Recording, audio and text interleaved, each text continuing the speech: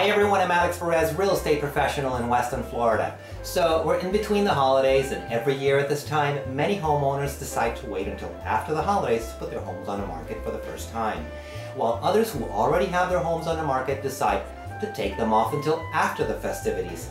And today I want to show you 7 great reasons not to wait. Number 1, relocation buyers are out there. Many companies are still hiring throughout the holidays and need their employees in their new positions as soon as possible.